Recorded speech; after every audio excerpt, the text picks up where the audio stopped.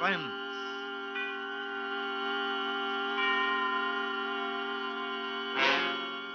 Autolite and its 96,000 dealers present Miss Ida Lupino in The Bullet, a suspense play produced and edited by William Spear.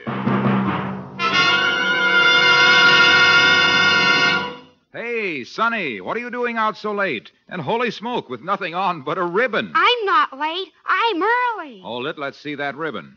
Well, 1950. Just call me Happy. I see. Happy New Year, eh? That's me. By the way, what do you do? Oh, I sell Autolite resistor spark plugs. Autolite resistor spark plug? You mean you haven't heard of Autolite resistor spark plugs? Those perfectly perky, persistent performers that let your engine idle smoother, run better on leaner gas mixtures, save gas? Where I come from, we ride around on stars, not cars. Oh, well, anyway, Autolite resistor spark plugs with that exclusive built-in 10,000 ohm Autolite resistor have 200% greater electrode life. Cut down spark plug interference with radio and television. Say, young fella, now that you've come down to earth, you'll be using a car. So take a tip. See your friendly Autolite spark plug dealer and get a set of Autolite resistor spark plugs, long recognized for their dependability. You're always right with Autolite. And now, with The Bullet and the performance of our star, Miss Ida Lupino as Ruth Martin, with Elliot Lewis as her husband, Harry, Autolite hopes once again to keep you in suspense. Ruth? Turn around, Ruth. No. Turn around, Ruth. I've got the gun in my hand. Please, Harry. Please. I'm pressing the trigger. Will it be this time? Harry, don't. Don't do this to me. Will it be this time, Ruth? Will it be this time?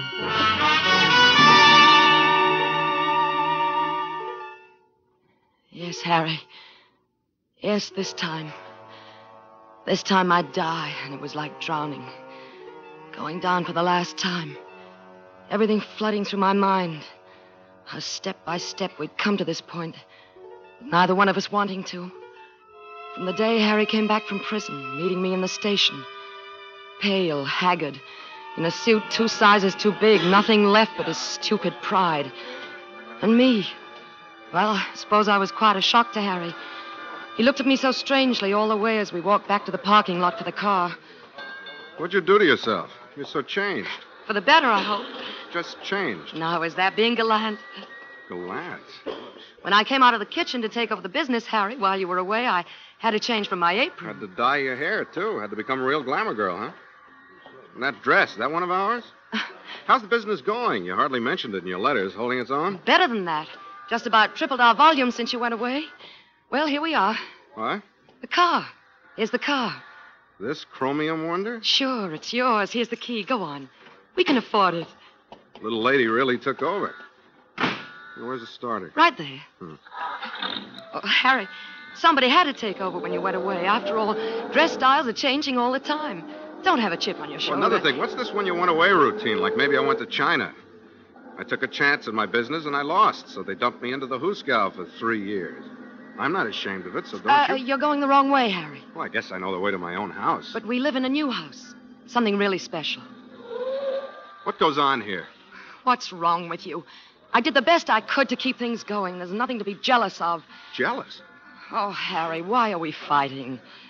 Oh, yeah, that's right. We got nothing to fight about. I'm back in the business, and you can go back to taking care of the house, cooking. No, Keeping things looking nice. No, Harry, Letting your hair get back to the color it used to be. I can't do it. Well, we'll see, baby. Look, I don't want to be the boss. Thanks. But I can be of help to you. Sure. Have a nice hot dinner waiting for me when I come home from work. We can afford a cook for that now. Cook? You're all the cook we need. Harry, I'm not the same anymore. I just can't sit home and wait for you to come and tell me what the world's all about. Then you're going to have to learn, baby. You're just going to have to learn.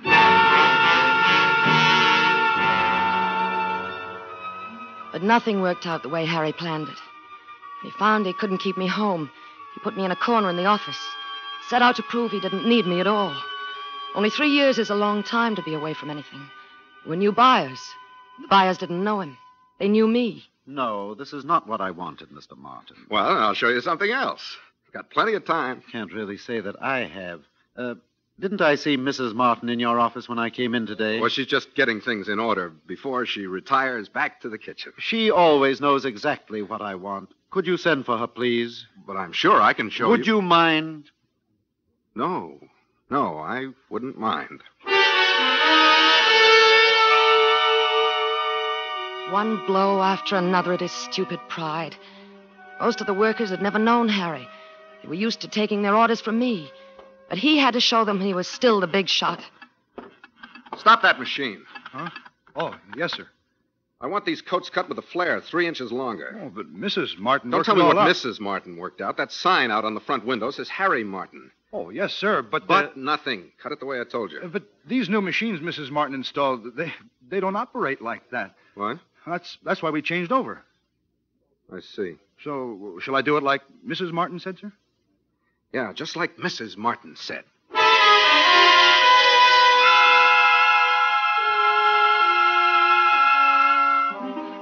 It got so we were like two strangers. Harry wouldn't even look at me anymore. I think he actually began to hate me. And then the final thing. He began finding out about George. Oh, listen, I'm no angel, but 3 years. I'm not trying to defend myself. It's just that it's terrible to be lonely.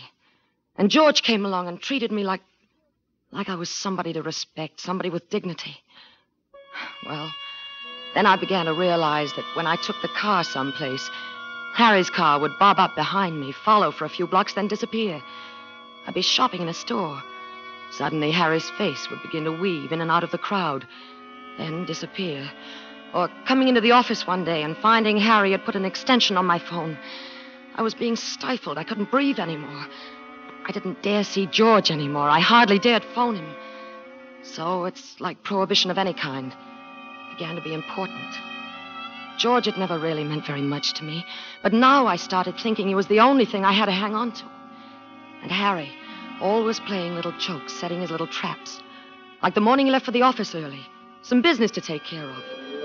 And hearing his car back out of the garage, move down the street, thinking I was free for a few minutes. Free to call George after all these days.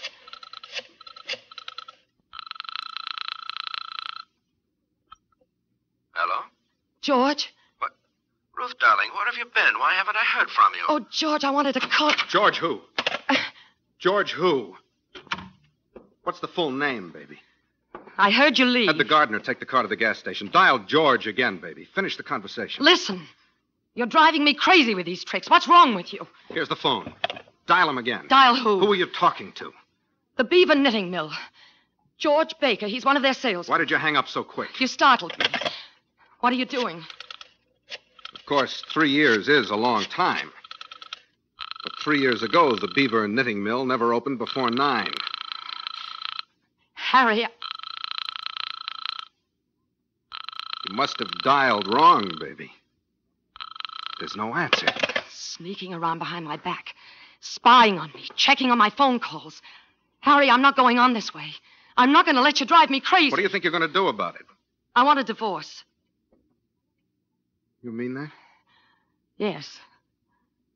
He must be quite a guy. Listen to No. me. You listen, lady. Okay, it's a deal.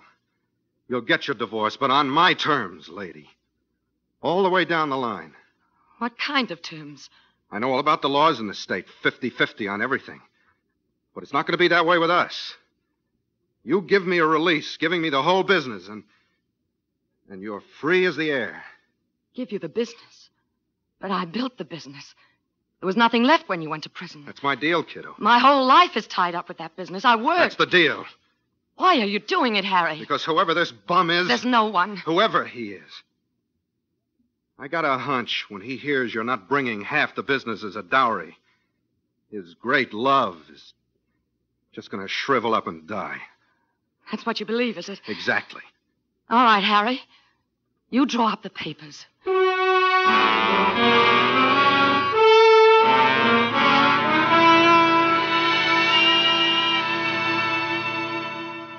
Ruth, I just don't know what to say. But to be free to be with you, darling. Oh, what kind of freedom is it when you have to grub for a buck? That kind of freedom you can feed to the pigeons. George, don't talk like that. We're not a couple of 19-year-old kids running off on a motorcycle. If you give up your business, how are we supposed to live? That's the only way he'll let me go. Then don't go. He was right. What he said about you was right. If he said I didn't care for you very, very much, then he was wrong. But if he said I like it nice with enough money coming in to make it comfy, and Howie was right. Shut up. What was that for? Because I'm honest with you? Aren't you even going to say goodbye? You know, I can't say goodbye. Not now. I can't be alone. I've got to have somebody. Well, it isn't me, baby. Never was. Oh, baby. Will I see you tonight? No, Will you call me? I feel, I don't know, lost. I'll be at the office tonight. I'll be there alone, waiting for your call. George, will you call me? All right, Ruth. Be there at 10. I'll call you.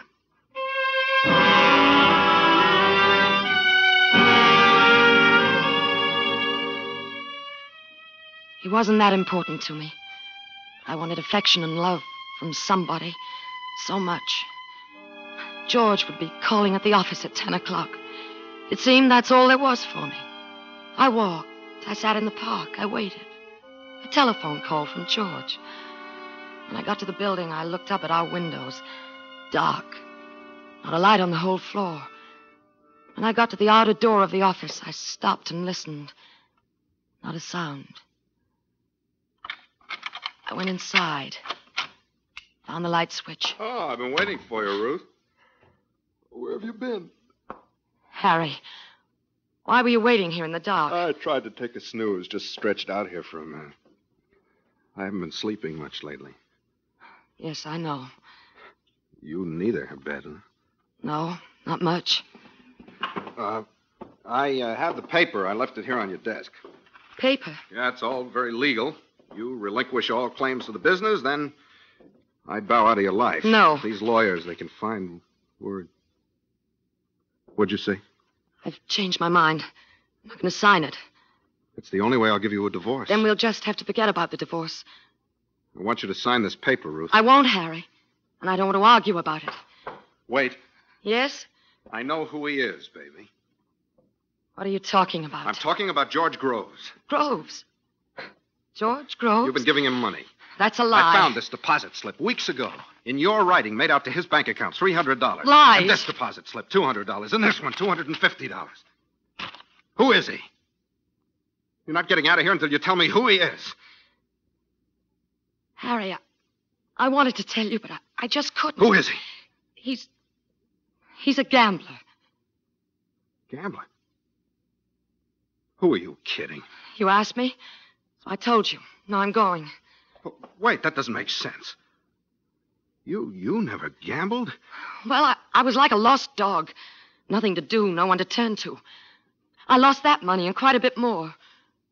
Ruth, if that were true. It is true. There isn't any other man. There never was. 10 o'clock. George Groves, a gambler. Oh, here, you shouldn't keep these things lying around, baby. I've got to go, Harry. To Ruth. Since I got off that train a month ago, I've been acting like I don't know what. You think we've got any chance to start all over again? Right from the beginning, baby. I don't know, Harry. I can't think straight. Let's go someplace. Let's not talk about it here. No, you're right. Here's where all the trouble started. Let's get out in the air. Yes, come on. Sure. A gambler. I bet he really took you to the cleaners. Want to know something? I'm not sore at him. Not a bit. Oh, wait. Let me turn out the light. Well, hurry. Okay. Now let's get... Ah, your phone. I don't understand. Who'll be calling at this hour? Nobody. Must be a wrong number. Come on. Well, what do you mean, come on? At least answer it. Oh, never mind. I'll take it. No, What? Well, it's on my line. Then you answer it. Why are you going to your extension? Answer the phone, Ruth. You're starting it all over I again. said answer the phone. Answer the phone. Ruth, answer the phone. You almost had me believing your fairy tale. You almost made it. Harry, listen to All me. I want you to do is sign this release and clear out. No. You heard what I said, Ruth? I'll never sign it. Okay. It's one last trick, baby. Look what I got in this drawer. I asked you to look. Harry, put away that gun. I want you to get a good look at it. It's called a war souvenir. Only if you don't sign this release, you know what, baby? Someday I'm going to kill you with this gun. No. Someday no. I'm going to say to you, Ruthie, I'll give you 3 seconds to sign this release. 1, Harry. 2, Don't, Harry. 3. No. What's the matter, Ruth? You tried to kill me. Don't be silly. I told you it was a trick. The gun's harmless. It's unloaded, see? Why did you do that to me? Why? Yeah. Put it away. Isn't it strange? You know it's not loaded and you're still afraid. Put it away. That's the beauty of the trick, Ruth. That's why someday you're going to break down and sign that release. You see, you'll never know just when it will be loaded. You'll never know, Ruth.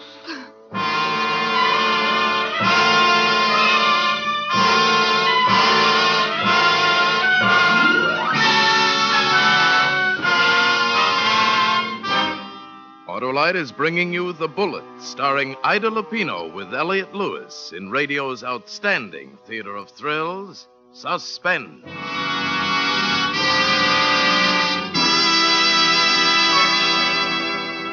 Hey, Happy New Year. Yes, sir? How about showing me what's in store for 1950? Sort of a sneak preview.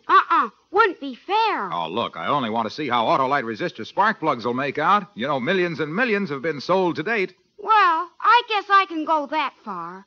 Now, let's see.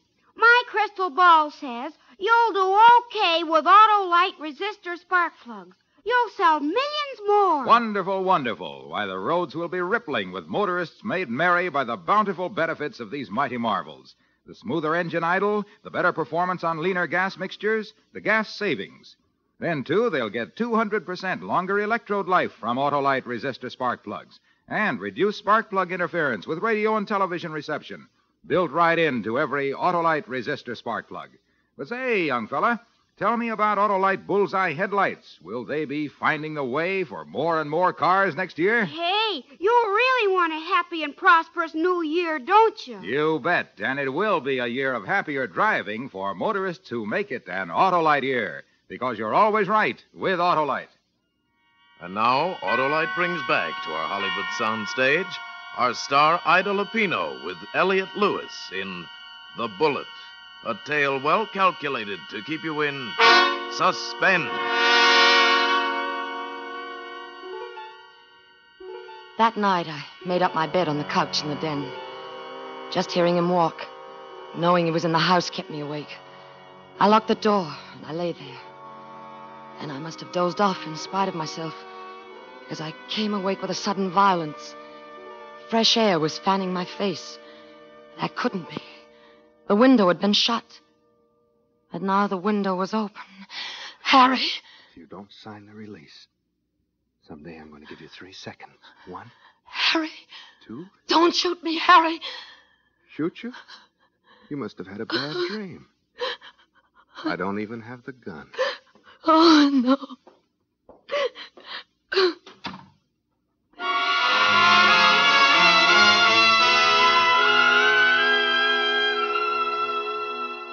Threatening to kill you. Yes, he has a gun. George, I'm coming to you. You've got to... No. But If he follows you here and kills the both of us, does that make everything just dandy? Look, Ruth, do me a favor, will you? Kind of forget this address from now on. But, George, don't say I'm that. sorry. But you've got to help me. What can I do? You can go to the police. Police? You know, threatening somebody's life is slightly illegal. Yes. Yes, the police. Yes, of course, they'll help me. Oh, yes, George, that's very smart of you. They'll help me.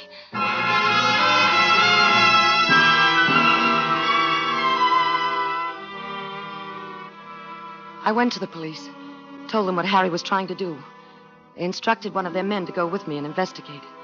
When we reached the lobby of the office building, I couldn't go on. I was afraid to face Harry when the policeman would find the gun. What's the matter, Mrs. Martin? Well, I think I better wait down here. You don't need to be afraid. Come on. Please. It's on the 3rd floor, officer. You'll see the name on the reception door the minute you get off the elevator. Please, do you mind? You're really scared, aren't you? All right. I'll be down soon enough.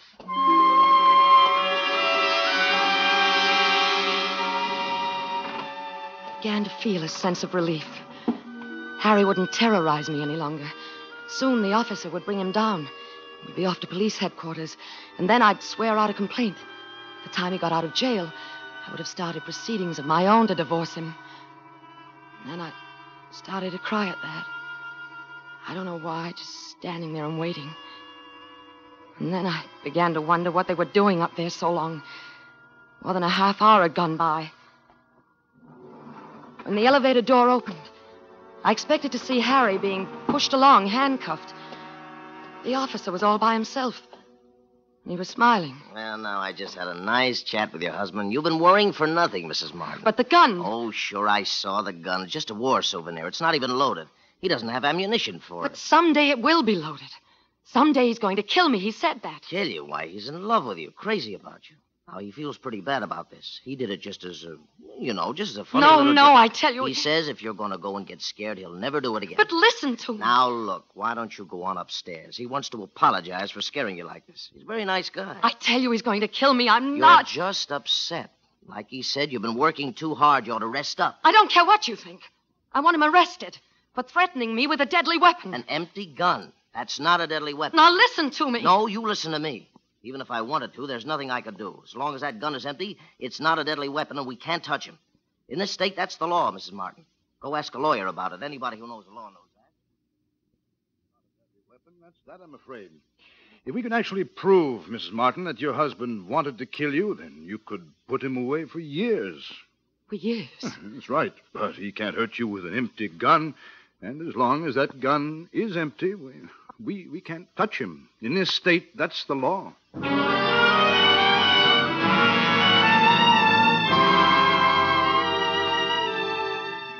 there was nothing I could do. Nothing. Until there was a bullet in the gun, I could do nothing to him. But then the answer came to me. It was so simple, so obvious all the time. What would happen if I put the bullet in the gun?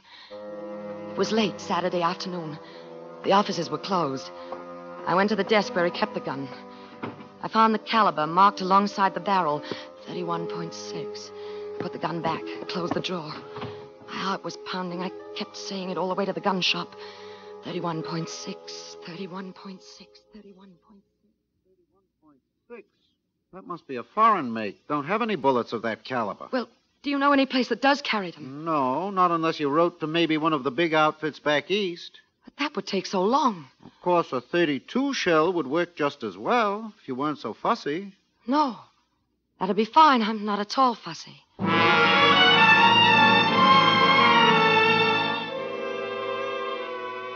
I went back to the office. I took out his gun, broke it open. And I opened my purse, took the bullets out. Years in prison, that's what the lawyer said. Well, it'd serve him right after what he'd made me go through. I forced the bullets inside the gun, then closed it. Now it was a deadly weapon. I put the gun back in the drawer. I went to my desk to call the police. Now they'd see the gun for themselves. Now they'd see Harry planned to kill me. Years in prison, yes, that's what I wanted him to get. Police headquarters. This is Mrs. Martin. My husband has just threatened me with a loaded gun, and I... Just a moment, Mrs. Martin. I'll connect you with Sergeant Lewis. Harry. Calling George, Ruth? You think you're so clever, don't you? No, I'm not very clever. Thought I'd take a ride in the country. Thought it would relax me. Nothing seems to relax me. Everything going to pot around here. I'll be going. Still not interested in this release, huh? I've told you 1,000,000 times. Yeah. Well, I'll see you later. What's your rush? You're not interested in the release, then maybe you might be interested in this souvenir. Harry. Turn around and look at it, Ruth. It's part of the little trick, you know. No. I said turn around. Oh.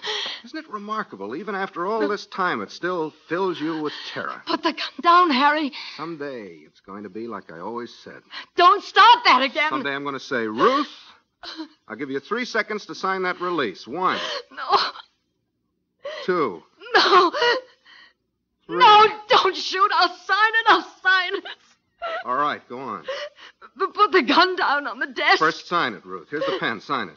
All right. There. Now, please put down the gun. Yeah, all right. So, I finally wore you down. Now, I've got the gun. What do you think you're going to do with it? There's something you don't know, Harry, that should interest you very much. This gun isn't empty anymore. Good Lord. No, it's loaded. So that's what you were doing in the sporting goods shop? You followed me everywhere, haven't you? Yeah. I was in love. The gun is loaded, Harry. So give me back the paper. Sorry, Ruth. Not this. Harry, if you don't give me back the release, I'm going to count 3. Just like you, remember? And then I'm going to pull the trigger. Only this time it won't just click. So give me back the paper. All right. 1. I tell you, there are bullets in this gun. I may have it, Ruth. Give me the paper. Give me the gun, Ruth. I mean it, Harry. I'll kill you. Ruth. Ruth. I can't. I can't hurt you anymore. I can't. Here, stop the crying. Ruthie, baby. If you want the guy, you can have him. And your share of the business, too. The whole works if you want it. I never wanted anyone but you, Harry. I must have been crazy, the things I've been doing. Like a crazy dream, like it wasn't really me. Could you ever understand what went on inside me? Could you try to understand? Do you think you could, Ruth? Yes, I could try. Baby. Hey, did you hear what I said? Don't cry. Please, don't cry. Oh, let me, Harry. Please let me.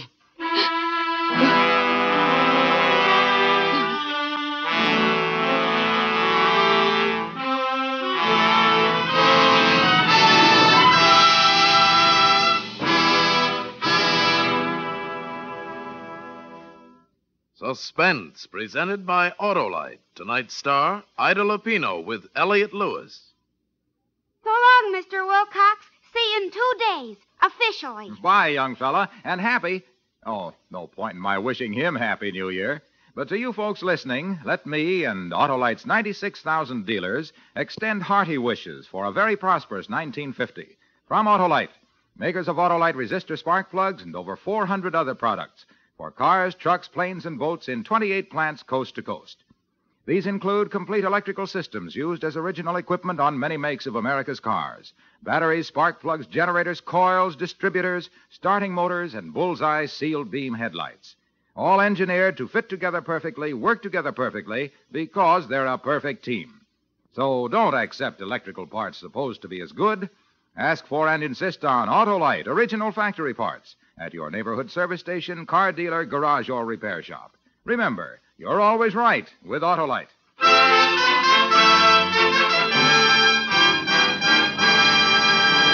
Next Thursday for Suspense, Danny Kaye will be our star. The play is called I Never Met the Dead Man. And it is, as we say, A tale well calculated to keep you in suspense. Tonight's Suspense play was produced and edited by William Spear and directed by Norman MacDonald. Music for Suspense is composed by Lucien Morawek and conducted by Lud Gluskin. The Bullet is an original radio play by Larry Marcus. Ida Lupino appeared through the courtesy of Filmmakers Incorporated, producers of Never Fear, soon to be released. In the coming weeks, you will hear such stars as Robert Taylor, William Powell, and Ozzie and Harriet Nelson. And don't forget, next Thursday, same time, Autolite will present Suspense, starring Danny Kaye. You can buy Autolite resistor or regular spark plugs, Autolite stateful batteries, Autolite electrical parts at your neighborhood Autolite dealers. Switch to Autolite. Good night. This is CBS, the Columbia Broadcasting System.